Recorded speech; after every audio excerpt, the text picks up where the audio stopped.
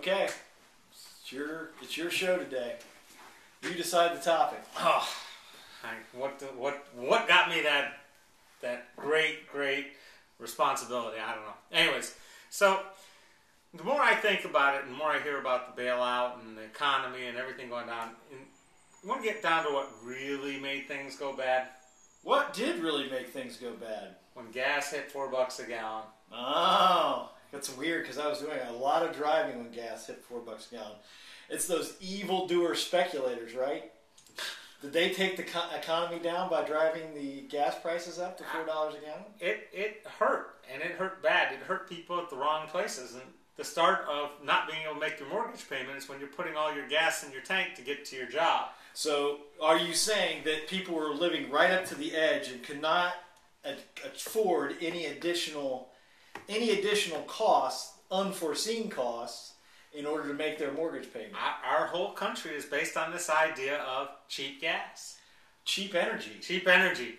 And when it became uncheap and everything skyrocketed, first it was gas prices, then it was food prices, and then it was stuff at Walmart went up because it's all trucked in, and the whole thing came apart.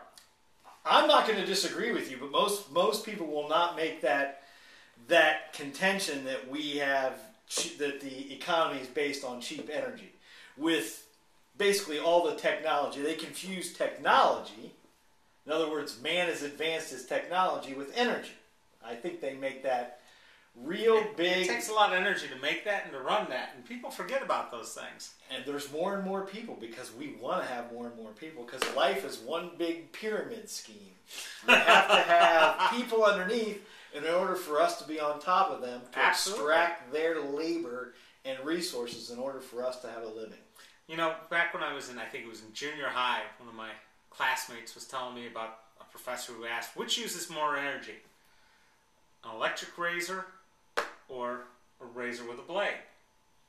And I'm thinking real quick, oh, no problem with that. The electric razor uses more energy.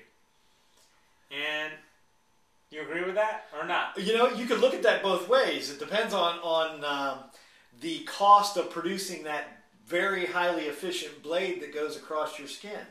So is that the cost of producing it, packaging it, moving it through the economy, selling it, and they last a week at a time, even though you buy a 10-pack or, the cost of a razor blade way exceeds the cost of the electricity to keep running that electric razor day in and day out. Well, and that is kind of an interesting thing. But we don't think about that little razor blade costing very much. But all the process that goes into it and getting it to you and everything else. And that's where we fundamentally are in deep Well, yes, we're in deep problem because America, while it's striving to have a climate policy and we have a foreign policy, what we don't really have is an energy policy. Unlike the Chinese have a very good energy policy. They will take our dollars and go out and buy for their people all the energy that they can get their hands on with our treasury dollars. We give them dollars, they go out and buy from Venezuela. They are ensuring their energy future, whereas we're ensuring our energy future by relying on the free market. That Exxon will go out and ensure that America, and we rely on one other thing, we think we got the biggest gun. I'm not so sure that's a good idea from an energy policy. No, because, unfortunately, those jet planes, they take a lot of fuel. Those tanks, they take a lot of fuel. The trucks take a lot of fuel. And those long supply lines over to Afghanistan, they take a lot of fuel. Well, my contention is we're on the other side of oil. And as we go down the downslope, things are not going to be good, and you're starting to see what that is. Greg says peak oil. That's the key. Peak oil happened somewhere in the mid-70s. Peak oil.